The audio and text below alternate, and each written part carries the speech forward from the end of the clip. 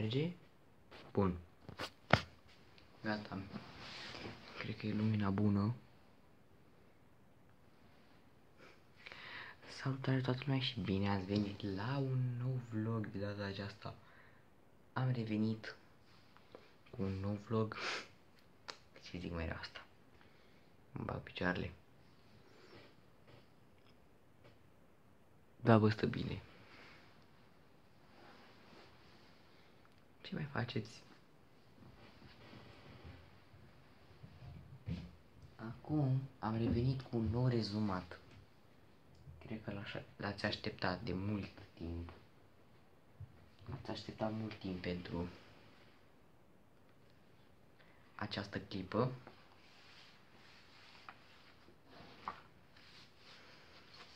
Deci am făcut rezumat, dar astea 3 urmează.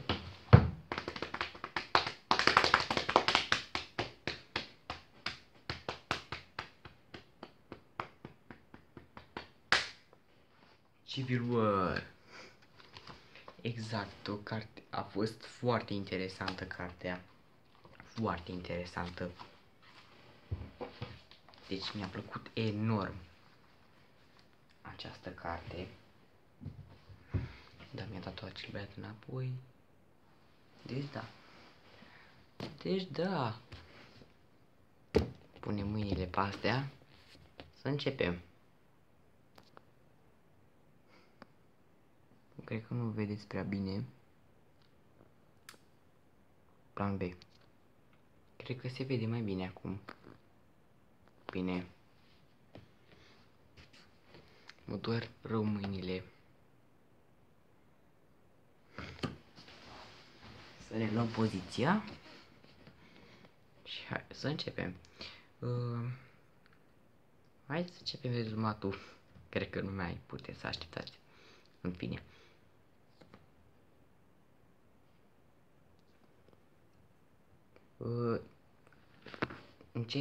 Începutul este foarte promițător. Vin niște răufăcători de la radio.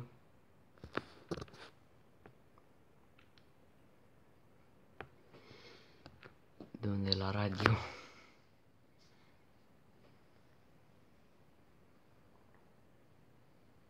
Suntem nebuni. Shit. Bine. Deci sunt niște răufăcători care vor să distrugă lumea.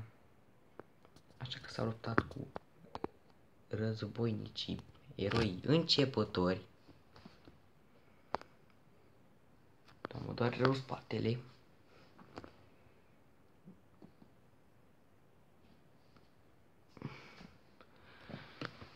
Și aruncă o școală în aer.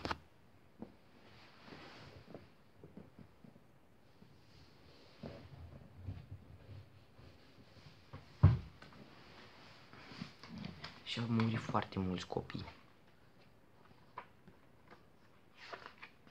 Stai mă, unde e pagina?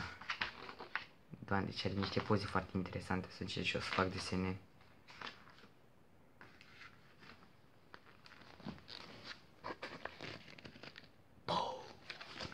Și apoi, bineînțeles, este mormântarea. Supereroii n-au putut să ajungă la timp.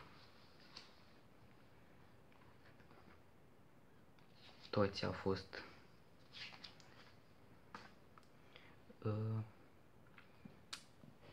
foarte supărați din cauza că nu a putut să interacționeze nimeni, absolut nimeni. Și da, aici este mormântarea. Doamna Șarpe, așa se numește, l-a scuipat pe Tony Stark. Foarte nervoasă pentru că i-a murit copilul. Și da, aici se naște problema. Ei bine, și Johnny din cei 4 fantastici a ajuns un pic la spital. Pentru că s-a dus la un club și lumea mi-a spus că este un erou foarte oribil și a discutat despre ce s-a întâmplat.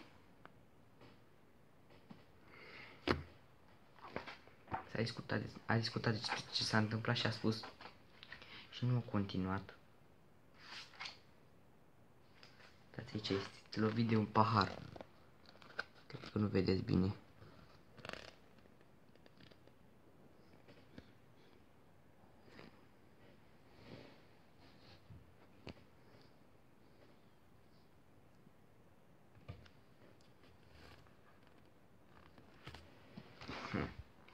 Nu se vede. Bun, să sperăm că acum se vede.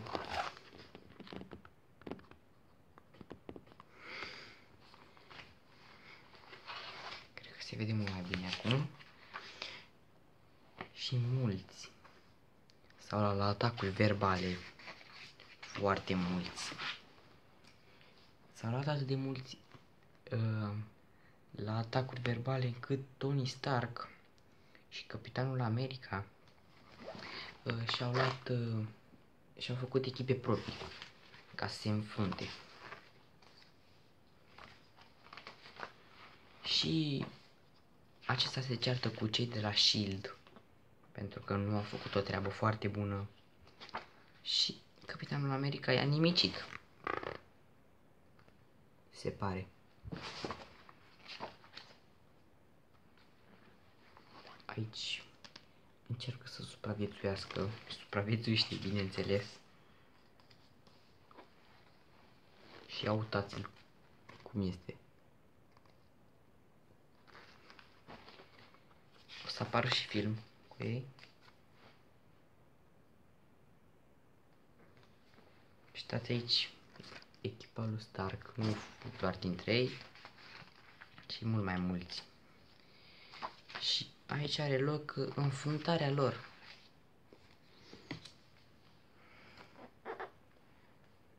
Aici sunt răufăcătorii care i-a nimicit Capitanul America. Aici încearcă să salveze vieți.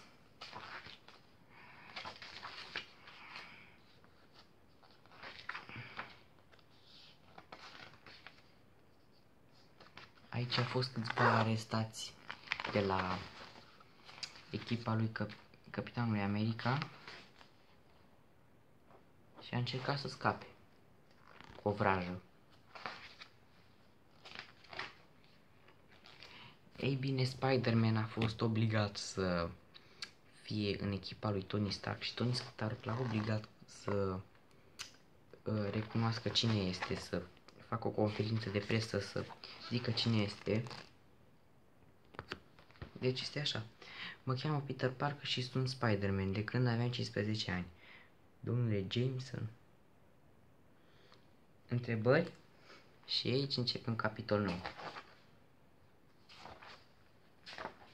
Uitați, dovadă.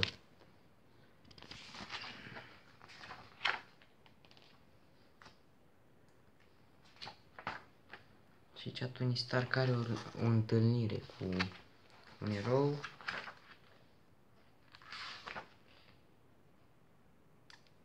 Hercule, Daredevil și Goliath. Bine, și Capitanul America își caută joburi pentru a-i ajuta și va interveni o misiune de ultimă oră.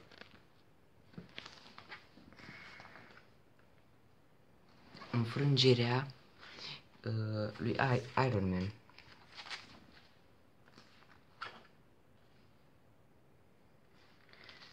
Capitanul America i-a jucat o festă.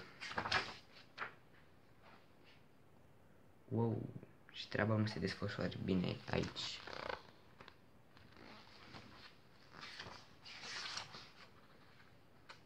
Și după aia Spider-Man și cu Capitanul America se iau la bătaie. Și intervine Thor, care este un robot.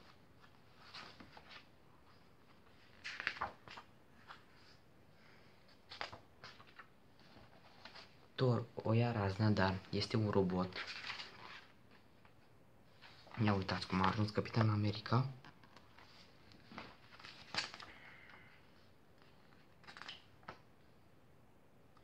Și aici are loc moartea lui Goliat.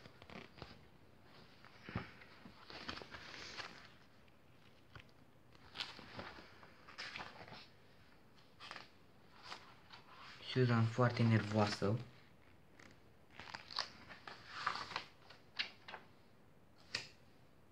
Scuzați, dar mă grăbesc, pentru că mai am doar 5 minute de filmat. Și uitați aici, în turnul răzbunătorilor, Capitanul America și Thor. Uitați aici. O să ajungă și Spider-Man mai încolo. Înmormântarea lui Goliat în New Jersey.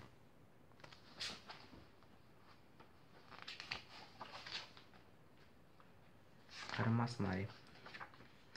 Doamna Șarpe recunoaște că băiatul care a murit i-a plăcut dintotdeauna doamne Spider-Man, Iron Man. Și ăștia ăștia fac parte din echipa lui Iron Man, a lui Tony Stark. Uitați aici, fac echipă Johnny cu Susan.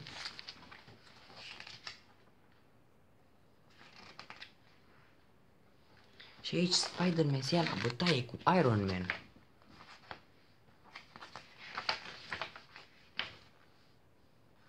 Aproape era să moară din cauza lui. Noul centru al lui Capitan America. Dați.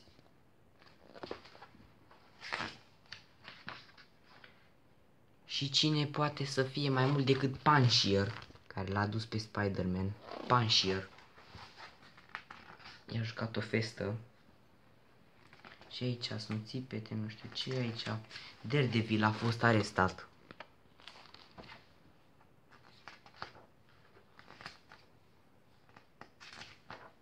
Și aici se cam încheie cu Daredevil. Aici un test pentru un erou cam ca Flash, ceva de genul. Un Flash în miniatură. Aici Punisher îl ajută pe Capitanul America.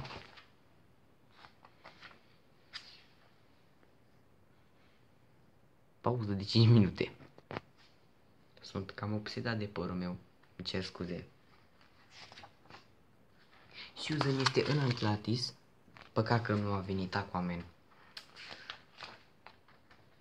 Așa. Spider-Man și cu Luke Cage vorbesc împreună despre un plan de a-l doborî.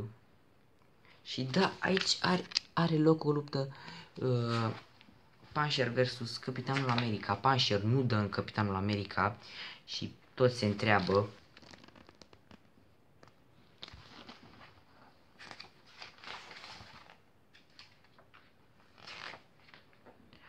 Cucubau, cine a venit?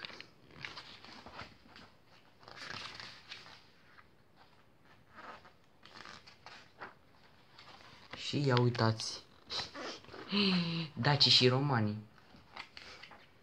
Îmi place. Acum închideți ochii, domnilor, s-ar putea să doară. Capitanul America e cam ca Batman. Și aici are loc lupta finală.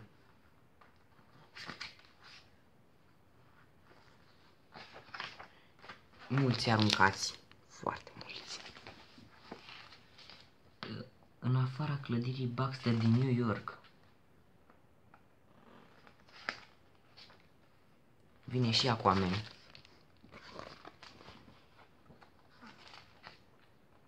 Vine și Thor.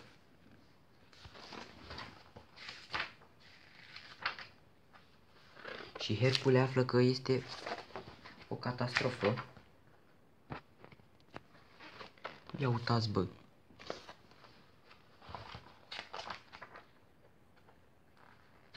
Și finalul, Capitanul America este arestat și Punisher i-a găsit masca. Și aici conferințe de presă. Da, sper că v-a plăcut acest vlog. Eu am fost Mario, bă. O să-mi cer scuze că mi-am aranjat părul un videoclip. Nu o să mai fac asta nici în veci. Sper că v-a plăcut videoclipul. Vă pup, papa. Te pup, papa.